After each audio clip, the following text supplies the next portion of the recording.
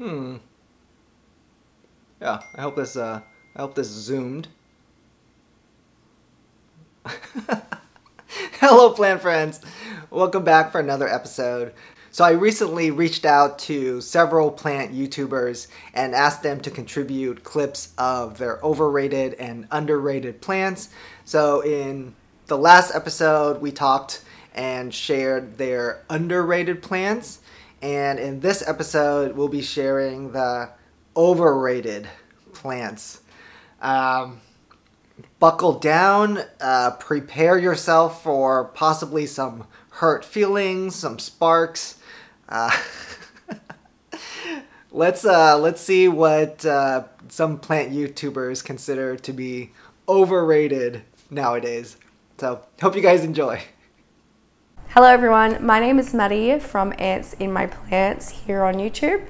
I am a plant YouTuber from Australia. So Jimmy has asked myself as well as a couple of other plant YouTubers to collaborate in a video today to share with you guys what we consider is an underrated plant and an overrated plant. The plant that I'm going to pick for overrated. Now I'm not saying that I don't like them, and I'm not saying that everyone that has one has it for the fact that it's so overrated. So let's just get that out of the way. But the reason that I find this plant so overrated is the fact that it has so much hype all over social media. The fact that it's a plant that's trendy, that's what annoys me about this certain plant. Everybody wants one just because it's trendy to have one. And this is just my opinion, but I don't feel like people should just buy plants because it's a trend. Like, yeah, it's a trend, but you bring it home, you got to look after it. You can't just sit it in a nice little corner so it looks beautiful and then it dies because you don't know what you're doing and you've just purchased it because social media told you to purchase it. And that's the reason that I find this plant to be overrated. And if you haven't already guessed what it may be, yes, it's the Monstera deliciosa. Shock, right? Now, I understand why people love it. It's easy to keep. It grows really well. It's stunning. It makes a beautiful statement piece. But the hype around them, I don't get it. There's so many other plants that are out there that are way, way more exciting than a deliciosa. Like, this guy doesn't even grow half as well as some of my other plants, like my Monstera stultepecana, for instance. I get more hype off that than I do off my deliciosa. Now, that's not saying that I don't love this plant, because I do. If I was to make a list of my top 5 favorite plants in my collection, this probably wouldn't be on it. And obviously, no offense to anyone who loves Monstera deliciosa. Like, I get why you do, and yeah, they're beautiful. But there are other plants out there that are more exciting to me. But anyway, that is my pick for a plant that I consider to be most overrated. I'm not saying it's a plant you shouldn't buy. If you like it, go for it. Go buy one. I did, obviously. But just don't get the hype. No. But anyway, so those are my 2 choices for plants that I find to be over and underrated.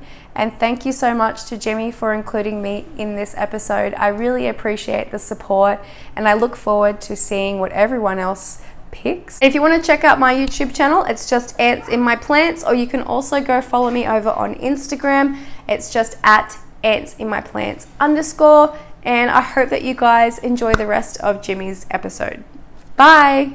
Hey guys, it's Allie from Allie's Plants, and today I am here to share with you what my pick for the most overrated plant right now to me is. My pick for the most overrated plant is Ripple Peperomia, and I'm not talking about this Peperomia glabella here. She's cute, but I'm talking about these guys in here. I didn't start out hating these guys, but they're very finicky. The terracotta pots I had them in grew mold, but then when I tried to put them in like nursery pots or ceramic pots, they just were not happy. For me, they're very, very hard to keep happy, and I just don't know why.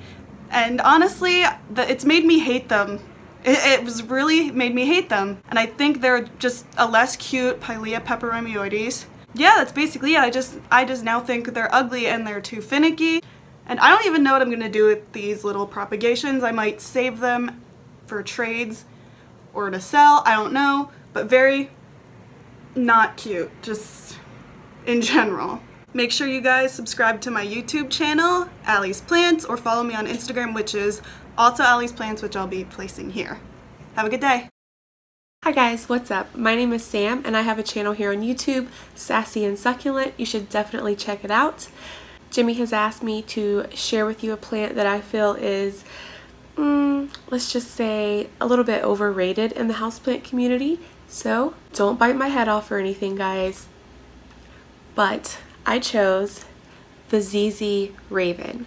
Now I know, this is a very tiny little plant. It's actually kind of pathetic, but whenever I purchased this plant, it was going for a pretty penny, and I didn't want to spend an outrageous amount on a decent sized plant, so I got this little guy for like 20 bucks and some change. Don't get me wrong, I think the ZZ Raven is absolutely gorgeous. I am in love with the black foliage. I think that is just so amazing, and it's very uncommon to find in plants. Here's the thing. I've had this ZZ Raven for several months, since the summer I believe actually, and it has yet to give me even one new leaf. There's actually no signs of new growth on this whatsoever, and it's getting a pretty decent amount of light, so I'm just kind of confused. I don't know, but I've heard other people talk about this as well and say that their ZZ took a really long time to grow. Another thing, whenever new shoots come out on this plant, they're actually a very light green, and I've heard that it can take a really long time for those to actually then turn black. Now, as of recently, I have seen the price start to come down a bit on the ZZ Raven, which is definitely a good thing. But for the longest time, this thing was all the hype, and the price was just outrageous. Here I'll share with you my regular green ZZ plant, and I'm absolutely in love with this guy. I actually think the green ones are pretty underrated in my opinion. But this guy has grown so much. It grows so fast, even in lower light conditions. It still grows pretty fast, honestly. But guys, it's probably going to take 10 years at least before this thing is even half the size of this one, so it's kind of disappointing. So as I mentioned, guys, I do think the ZZ Raven is an absolutely gorgeous plant. I do think the foliage is striking. However, for the price that I've seen these plants going for, and the fact that I really can't find them in stores or nurseries near me, that is the main reason why I chose the ZZ Raven as just a little bit overrated in my opinion. Come summer, if I could find a decent size Raven ZZ for a reasonable price, I'll definitely pick one up, don't get me wrong. For the time being, the price is just a little bit too steep for me, so I will definitely be waiting to purchase a larger plant. Thanks for watching, and thank you, Jimmy, for including me. Bye! Hey guys, I'm Nicole from My Clean Leaves, and today I'm going to tell you about my most overrated houseplants. And if you guys have been to my channel before, you know that I am a cacti loving channel. So what better than to talk about today than cacti? Let's do it. The most overrated cactus, which might get some heat from some of you guys out there, but I'm gonna do it anyway, is the White Ghost Euphorbia. Now I have a tiny one here because I had a bigger one and I overwatered it, so it got root rot and it died. I overwatered it, got root rot, and it died. So I recently got this little one at the store, and it's growing roots now, and it is beautiful. I mean, I have seen them huge in the desert and like in stores and growing in pots and growing in people's backyards, and they're gorgeous. Don't get me wrong. I just think that the hype is like, I don't know. Again, I love them. I just think that they're just slightly overrated. Because, I mean, there are other euphorbias that are beautiful too. And white ghosts, they're just kind of expensive. For what reason? It's a variegated cactus. I know it's white, so it's really cool. Like, it's not your typical green cactus you would see, but still overrated. Mainly for the price. Guys, if you want to check out my channel, again, I'm Nicole from My Clean Leaves, and I hope to see you there. Thanks, Jimmy, for letting me jump on your video, and I'll see you guys later. Bye. Hey, Reb here, Rebecca, Just Up Becky, and Albert, and Poppy Pants, and I'm supposed to talk about what's my most overrated and underrated plant. Overrated is the Thai constellation variegated monstera elbow, blah, blah, blah, and I'm super rushed because I don't have much time, and I love it, I want it, I'd love to have it, but I can't afford it. So what does a Po girl always say? If you can't buy it, DIY it.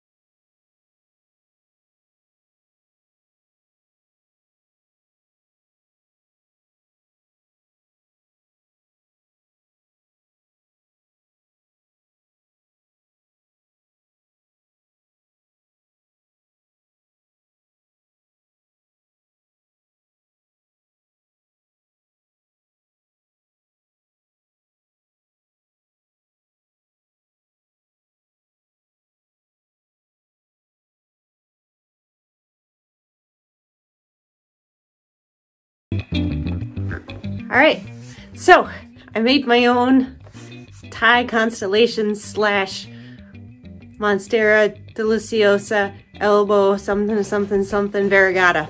Ready? Look, it's a half moon, although it's starting to brown a little bit. Isn't it pretty? Let's do a head test. It's still a baby, but it'll grow. I glued in the rocks,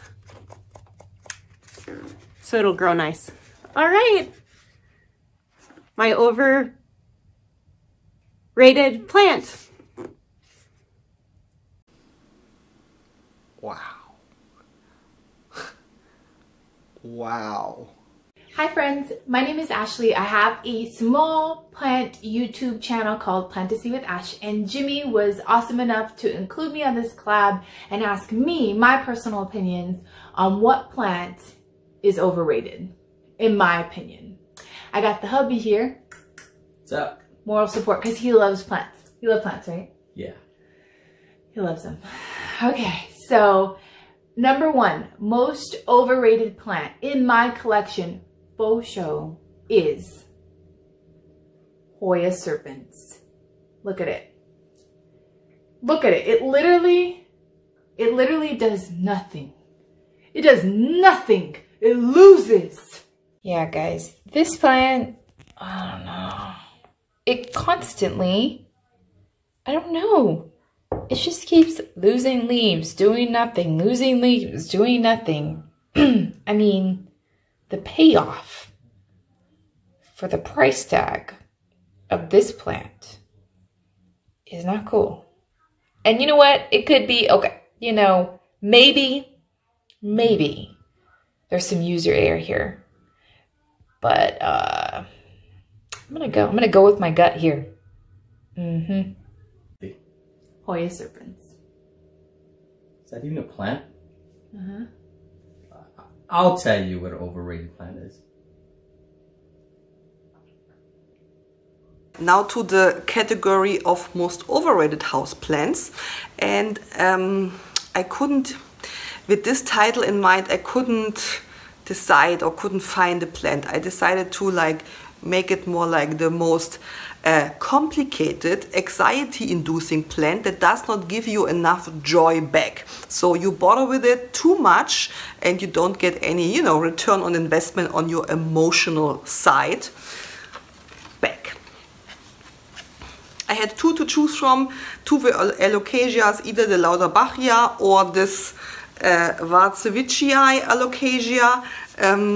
I know some of my plant YouTuber friends like Emily also threw hers out because she couldn't deal with it anymore. I completely understand. This is one of the most getting sleepless nights over plants I have. Alright, this plant needs moist soil, but not too moist, because otherwise it gets those like nice and yellow leaves. But also this leaf could look like this because it doesn't have enough water, so you never know exactly. And I use moisture meter with all of my plants, otherwise, you know, it's not happening. I water this when it's between a 4 and a 5, and I do this every every 2 to 3 days. I check and then I water if it says that. But still, it's droopy, but might be that it's supposed to look droopy, I don't know. And also those stems like to flop to the side if it's for like 3 hours, if I watered 3 hours too late, and then it takes like at least 2 days to get back up to normal, and it's, oh my god. And I missed it every day, but it's still, you know, whatever. So I would suggest stay away from this plant. Even if you touch the leaves, it feels like really, it feels like baby rabbit or baby chickens. It's really a nice feeling, velvety, soft, furry. It's very nice, but the emotional stress you have with this plant, it's not worth it in my opinion.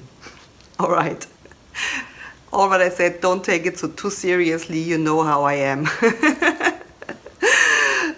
Okay, thank you for watching. I hope you enjoy all the other YouTubers you see in this video and our collaboration. Thank you for Jimmy, and I say auf Wiedersehen and Dankeschön from Berlin. Bye bye. For my most overrated plant, I'm going to have to say it's the Philodendron gloriosum. And I'm not saying it's not beautiful. Please do not come for me or Jimmy in the comment section. Not necessary. I just think that it was like a super duper hard learning curve. It took me a long time to figure out the watering needs. It took me a long time to figure out how long do I let it be dry, how much do I water it, and oh my god, one time I let it sit in a wet diaper and it about exploded.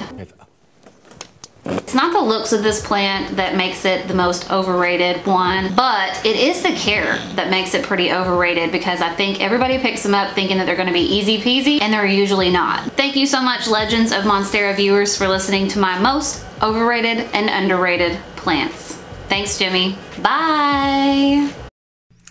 Hi, everybody. It is so nice to be here on Jimmy's channel. Thank you, Jimmy, so much for having me. This is great. My name is Nikki. I am from Plants, Pots, and Whatnots. And Jimmy has asked us here today to tell you our most overrated and our most underrated plants. So this was actually really difficult for me. I had such a struggle doing this. So the first plant I'm going to show you is the most overrated plant. Everybody loves this plant. I don't get it. I have a couple, not in love with them, but if you know me at all, and if you don't, I am the most stubborn plant owner. It has to be like, I mean, I won't give up on a plant unless it's at like death's door, and even then I'm like, come on, little buddy. So this is a plant that everybody loves and I don't get. Let me show you.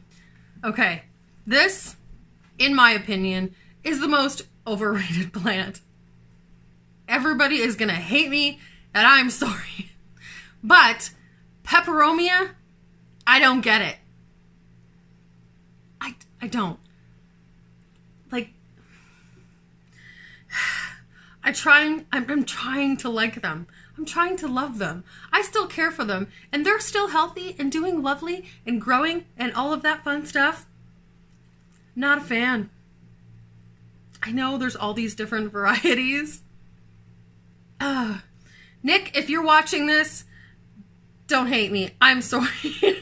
I just can't do it. So, this peperomia, these all are definitely, in my opinion, the most overrated plants. Hello, I'm Vaya from Valium's Urban Jungle, and I will be honest with you, I had a really hard time choosing an overrated plant because I don't really think there's such thing as an overrated plant. I kind of love all plants, and that is part of my problem, but it was hard.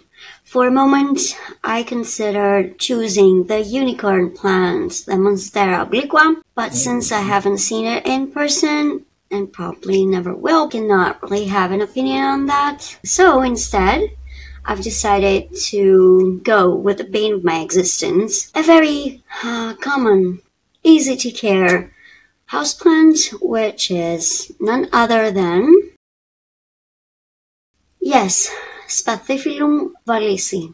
I want to love this plant so much, especially this one, because it was a gift from my friend Vasiliki, and I don't know what to do. It's supposed to be an easy to care, easygoing houseplant. It just needs water, and it will show you when it needs water, and blah blah blah blah blah. And you know what? They keep on dying on me, so I don't know what to do. And as you can see, it's doing like... So no matter how much I water it, it's not happy. No matter what I do, it's not happy. I can't deal with such fussy plants since I have a lot of them. And as much as I would love to love it, it won't allow me to. So why are you waging a war at me? And yes, pun is intended since Spathiphyllum actually means sword leaf, obviously referring to the shape of the leaves. It comes from the two ancient and modern Greek words spathi or spathi, which means sword, and phyllo, which means leaf. And the specific epithet honors Gustav Wallis. Gustav Wallis was born in 1830. He was a German plant collector. He imported more than 1,000 plant species to Europe, including a lot of orchids. Quite a few plants are named after him.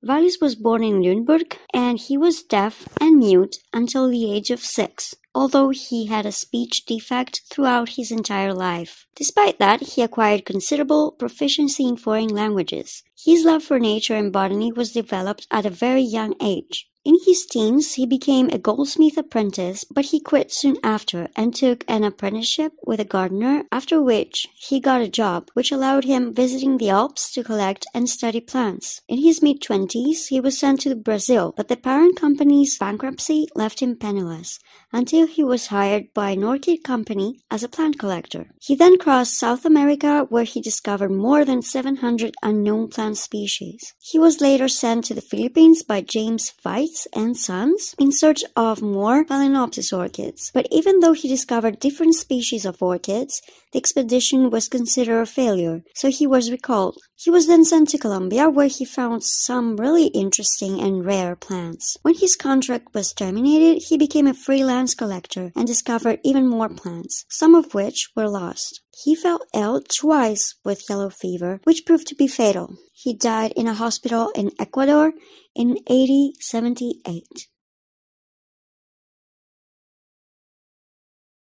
Funny thing is that even though this plant looks like it has new growth. And as I was trying to take out some of the dried leaves, I guess this is what I got. So now what do you want? Tell me, what do you want? Spathiphyllum wallisi, also known as peace lily, is a herbaceous perennial rhizomatous evergreen plant which can live from 3 to 10 years. It belongs to the Araceae family and it's hardy in zones 10B to 11B. It is native to Central America in the tropical regions and rainforests of Colombia and Venezuela. It can reach 45 to 60 centimeters or 18 to 24 inches tall and wide, and it needs high levels of humidity. When it comes to soil, it prefers a slightly acidic to neutral, and you can use a peat-based mix with perlite for extra aeration. You should water this plant very regularly, keeping the soil moist. Just be careful not to cause root rot. You can keep it in a bright, indirect, or partially shaded spot. These are plants that can survive in lower light conditions, but they will not thrive or bloom. It's an herb-purifying flowering plant. It has hermaphrodite flowers with a cream ivory spadix inflorescence. A spadix looks like a petal, but it's actually a bract. It is slow-growing, and although it bears fruits, it rarely does indoors. It was discovered in the late 19th century in Central America, growing in the wild. The wild plants actually have fragrant flowers, but the domesticated and hybridized varieties don't. It is toxic to pets, since the plant tissues contain calcium oxalate crystals, which are toxic, and the pollen from male flowers may cause allergic reactions such as asthma, hives, and rhinosinusitis. Even though I doubt you'll eat your plants, right? And I haven't had this plant for a long time. I've been killing all of these, so I'm not sure, but it is kind of hard to make it real bloom indoors. I still think it's beautiful, but I think it's a bit overrated, or at least this one is. And the other one I have, which is almost dead. And I don't know what to do with this one. Let me know what you think.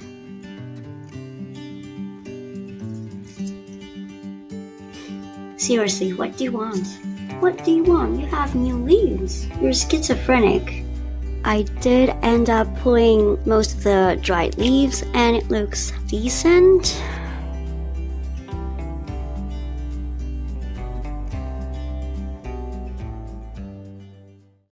Okay. I hope you guys enjoyed that. Hopefully feelings weren't hurt too bad. Again, right, there's, there are some plants that speak to some of us and definitely do not speak to others.